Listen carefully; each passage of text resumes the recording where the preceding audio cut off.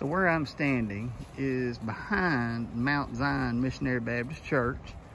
It is located just north of Sturgis, about a mile from the old Sturgis School. And got a little story behind this. We're standing in the graveyard. There's the church. We're at the back of the church. So back in the 70s and the 80s, this was all basically sage grass. And we would come over here and you could always count on a covey of quail being right in here, bobwhite quail.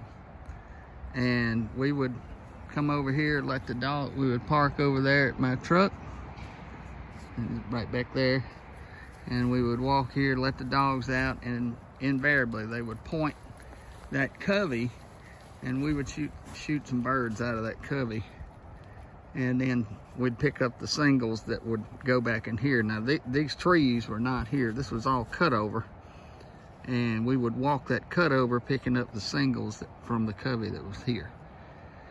And of course you didn't overshoot the covey because you didn't want to you know, decimate the population, but there always seemed to be some back here in that sage grass, and enjoyed a lot of good times with my daddy here. So just wanted to share that story.